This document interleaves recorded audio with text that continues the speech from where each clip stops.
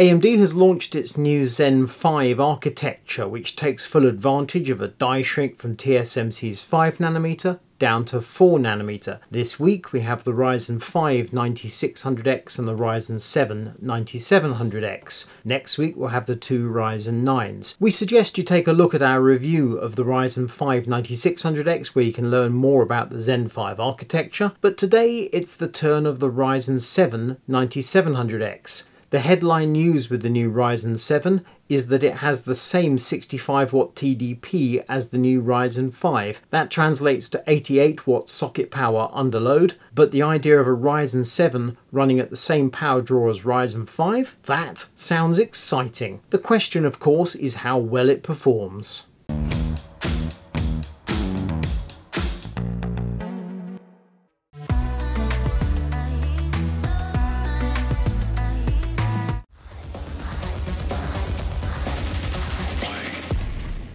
It's Wednesday the 7th of August and KitGuru's review of the Ryzen 5 9600X has just gone live.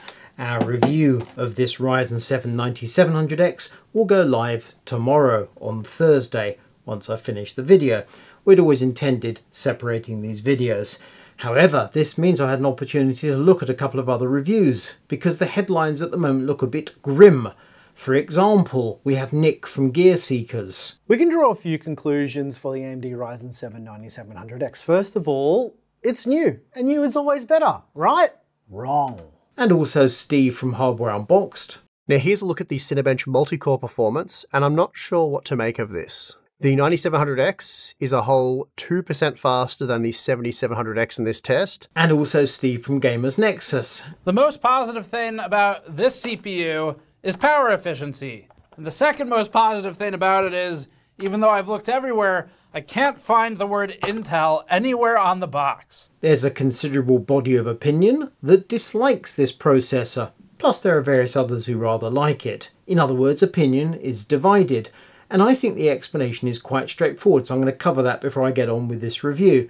And it is simply this. I would not in 1,000 years consider taking a Zen 4 socket AM5 processor and upgrading to either of these parts. That would seem to be nuts. You take the current, let's get the model codes correct, Ryzen 5 7600X or Ryzen 7 7700X, clearly it's a relatively new PC, and you throw that processor away and you install one of these. Why would you do that?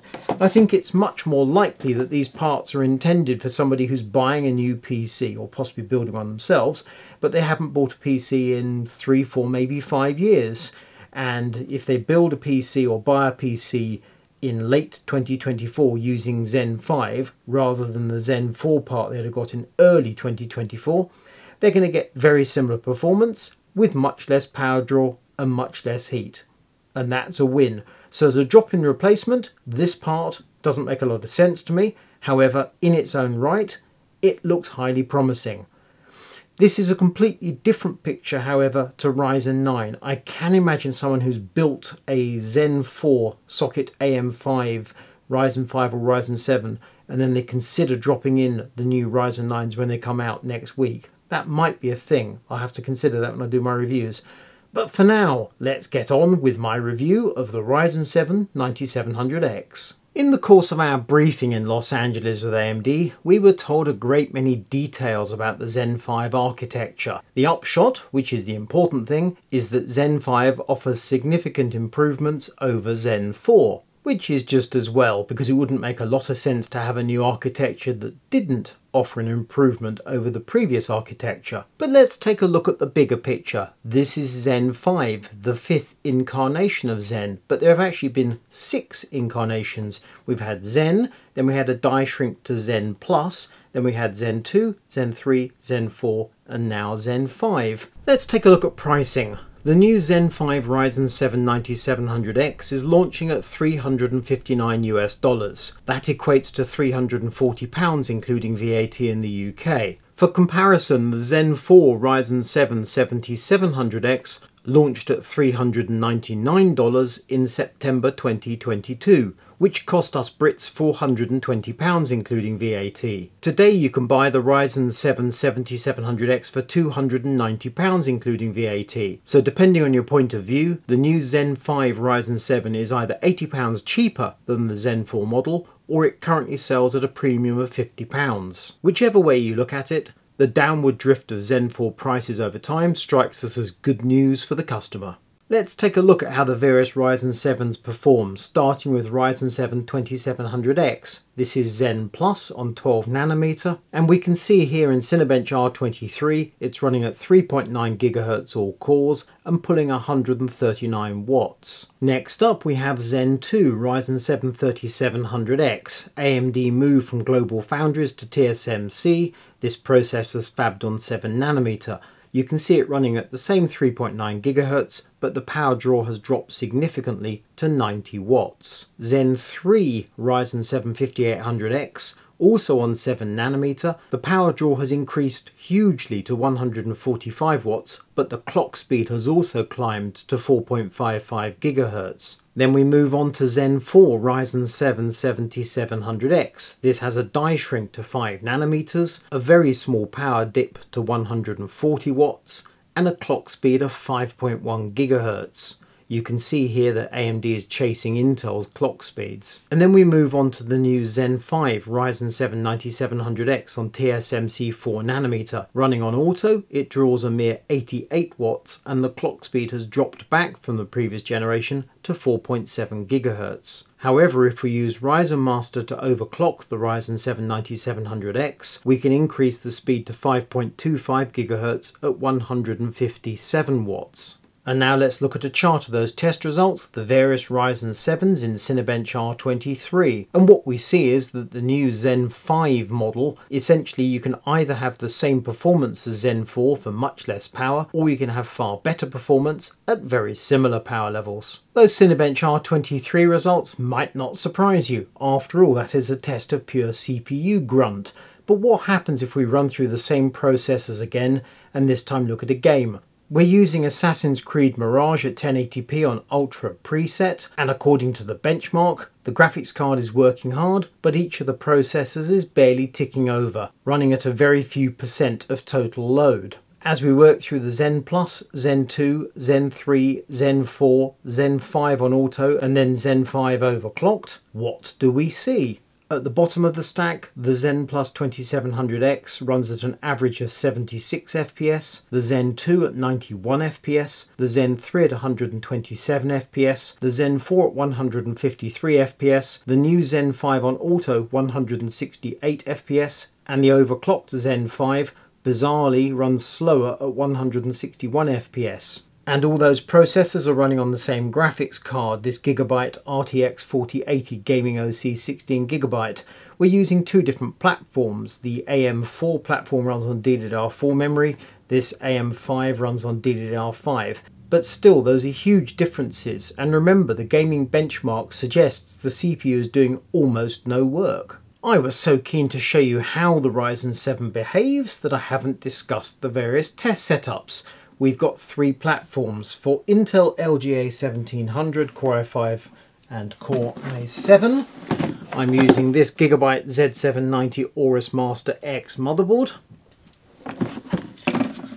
For AMD AM4, so that's Ryzen's 2000, 3000 and 5000, I have this Asus TUF Gaming X570 Plus motherboard.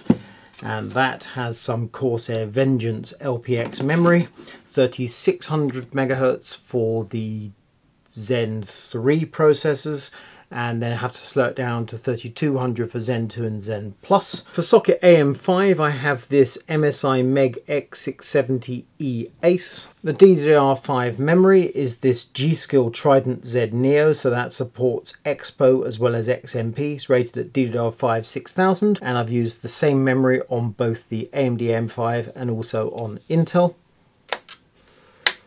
Graphics card, as previously mentioned, is common to all the platforms. That's a Gigabyte GeForce RTX 4080 Gaming OC. CPU cooler, also common to all the platforms.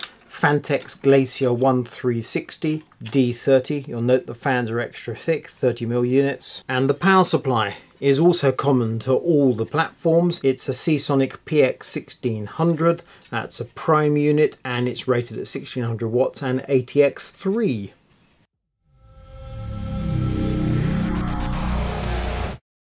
And now we can dive in and look at the benchmark results. Starting with Cinebench 2024 Multicore. At the top of the chart with a healthy lead is the Intel Core i7-14700K. Directly behind that we have a 12-core Zen 4 and then a 16-core Zen 3. A couple of places below that we have the Ryzen 7 9700X overclocked, but you have to look slightly further down for the Ryzen 7 9700X on auto, and the score is almost exactly the same as the Ryzen 7 7700X, i.e. the Zen 4 part. The significant point here is the new Ryzen 7 9700X is using much less power to achieve the same result. Geekbench 6 Multicore. Third from the top we have the new Ryzen 7 9700X overclocked. A couple of places below that we have that same processor on auto. Between those two results you'll notice the Core i5-14600K. Cinebench R23 Multicore. Pure grunt at the top of the chart from the same three processors we saw in Cinebench 2024. Then we have the Core i5 and then we come to the new Ryzen 7 9700X. Just below that, a tiny fraction behind, the Zen 4 Ryzen 7 7700X. Power consumption. How much power do these processors require? On stock clocks, the Ryzen 7 9700X takes 88 watts under load, which is absolutely great. Overclock it,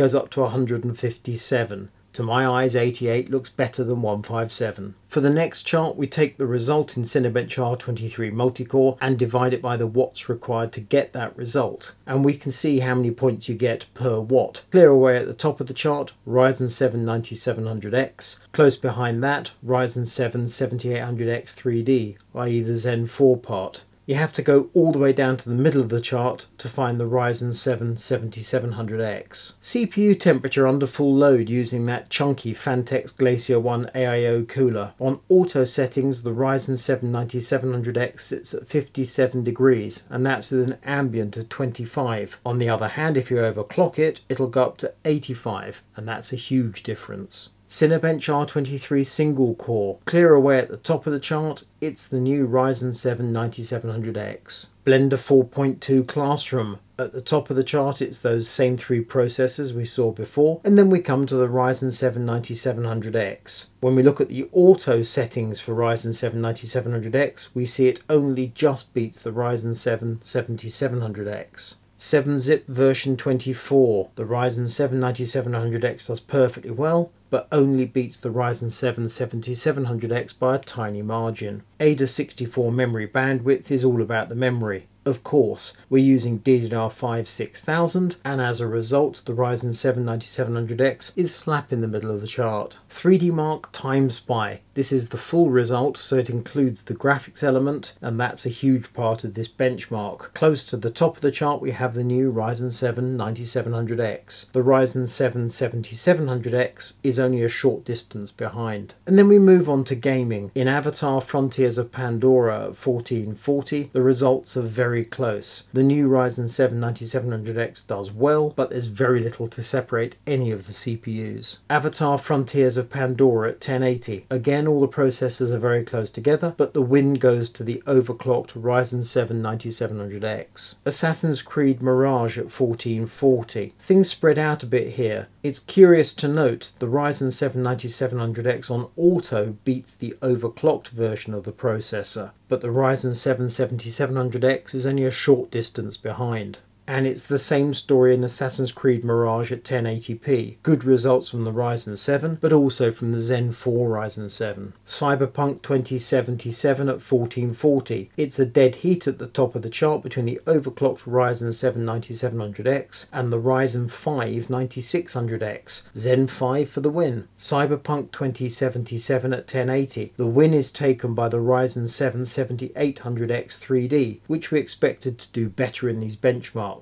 Close behind that, the Ryzen 7 9700X. Total War Fairer at 1440p. Top of the chart, it's the Ryzen 7 9700X on auto, then the Ryzen 7 7800X 3D, and then a tiny distance behind the Ryzen 7 9700X overclocked. And Total War Pharaoh at 1080p. Top of the chart, Ryzen 7 7800X 3D. Right behind that, we have the Ryzen 7 9700X. Let's get to my conclusions about the Ryzen 7 9700X.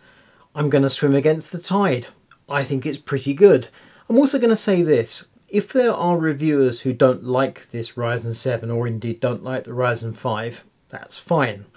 However, to write off Zen 5 as a whole I think is premature. After all, to the best of my knowledge, none of us have yet worked with the 12 and 16 cores. And until you have a view on those, how can you possibly have a view on the architecture as a whole? Perhaps they're good, perhaps they're not good. Personally, I hold out great hope for the 16 core in particular, and then when the inevitable 3D parts come along, I think they should be something special. But that lies in the future. Right now, Ryzen 7 9700X. Pros and cons. The pros, the operating temperature is great on auto settings, and the 65 watt TDP 88 watt socket power are just simply phenomenal. The launch of Zen 5 means that the Ryzen 7 7700X is really cheap at the moment. So if you're not fussed about saving 50 watts under load and you want to save a bit of cash, well, go down that route instead. Cons, the negative points. Gaming performance of this processor is very similar to the aforementioned Ryzen 7 7700X, so I can understand why some people are disappointed. As we've said before, and we're going to say again, you should wait until the inevitable 3D parts drop before you make a buying decision. That's if you're a gamer. On the other hand, if you want more performance, you should wait until the Ryzen 9 parts drop. Basically, wait. And finally, the lower clock speeds of the Zen 5 parts that we've seen so far, the Ryzen 5 and the Ryzen 7, they look very peculiar compared to Zen 4. It makes sense to me because we're going for low power and higher efficiency, but nonetheless, a reduced clock speed just sounds plain strange. Remember, we're on TikTok and it's kitguru.net on the web. I'm going to give this processor an 8 out of 10 and a worth buying.